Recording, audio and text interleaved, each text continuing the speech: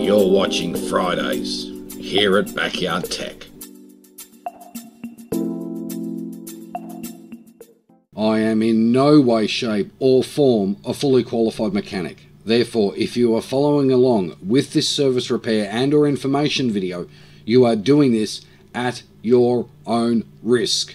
So you have been warned. G'day everyone, thank you for tuning in. You are watching Fridays here at the Backyard Tech channel, and it is 80Series time here, and as you just saw, the new disclaimer is up, and I want to thank Drone Flying Northwest for that idea because it does make it a little easier. Going through more of my emails overnight, and I saw an 80Series question from a viewer who wanted to know what air filter I run, where's my snorkel, and would I put a K&N pod filter in replacement of this. Well, let's get the second question out of the road first. No, I'm not putting a pod filter or a custom airbox on my 80Series. So that answers that question straight away. Not going to happen, all right? Number one, I can't justify the price of a K&N air filter for this. Number two, I can't justify creating a custom airbox and putting a pod filter on it to match the mass block on this thing. So no, no, no, no, and no. That sorts that problem out. Let's go back to the first question, snorkel and what air filter I am running. Well, the simple reason I haven't got a snorkel on the old girl is I don't have the money. It's as simple as that. I don't have the money, right? That's number one, all right? Now, with the 80Series, doesn't matter whether it's diesel or petrol, snorkel goes up this side of the car, right? So for my Australian viewers, it's up the driver's side, or anyone that drives on the right-hand side of the vehicle. It's up the right-hand side of the car. Okay, so in the airbox itself, I am running a good quality, believe it or not, Repco air filter, which, when I have been off-road in this thing, has been very good. It very rarely gets clogged up. I hit it with the air compressor probably once every 6 months. I've already done it for June. I'll do it in December again. But I haven't had any problems with that air filter in any way, shape or form. Once I'd fixed the butterfly valve on the mass block, that was all good, and fixed the terminal block on top of it as well. Just going back to the second question regarding a custom airbox and a K&N pod filter on this thing, no, I'm not going to bother doing that, for crying out loud. I'm not into major modifications when it comes to this vehicle, okay? I'm overdoing all that type of stuff now, all right?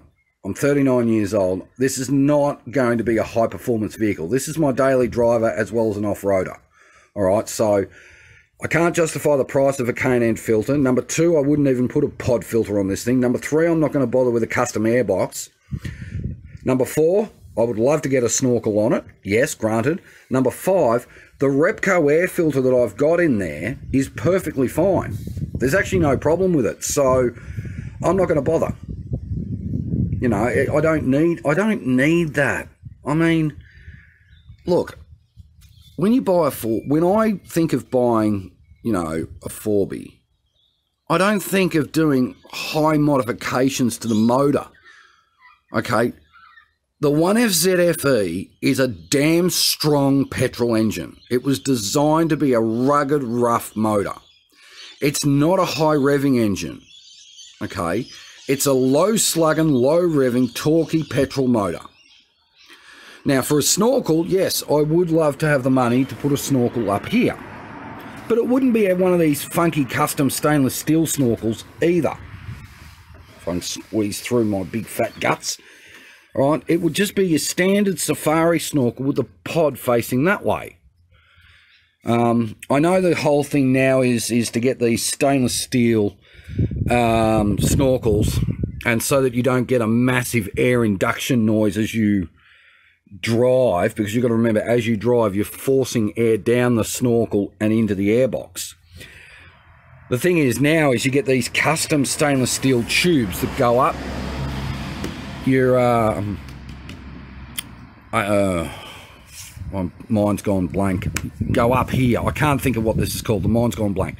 Go up here, and then the outlet faces either back down the vehicle or across the top of the vehicle at about 45 to 50 degrees. No, No, no, no. If I'm going to do a snorkel, it'll just be your bog standard safari snorkel. All right. I know that the rate. Oh, I've nearly gone A over T there.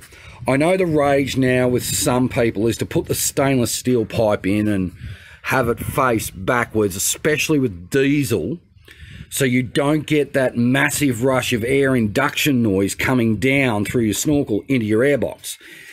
Not so critical with the petrol motor, but nevertheless, if I was to get a snorkel, it'll just be your bog standard traditional safari snorkel. All right. And then what you would do is you either bring it all the way to here and come back up that way, or you can see where it goes into my body. All right. So you'd put the hole around here, and then you just get rid of the air inductor here and put the snorkel straight into here, and then, you know, bung it in through your air inbox, your air intake pipe straight into the airbox. So that's sort of, that would be nice, but I don't have the cash to get that. And so I haven't got it yet. But a custom airbox with a pod filter, no, I'm a bit over that. Okay, I don't need that type of thing. I'm too old to do all this whole, I know, 39 years old, and I'm saying I'm too old. I'm over this whole, you know, modifying and all this stuff. Not only is this my recreational vehicle going off-road, this is my daily driver, so I don't need it to, you know, be a super high performance and modified and stainless steel and chrome and all this type of garbage. I don't need that. I've done that with my past vehicles, not with this beast. So there we go. Bit of a quick 80 series video. Don't forget, coming up later today here at Backyard Tech, we will have an IT acquisitions video for you as well. Enjoy your Friday, guys. Cheers.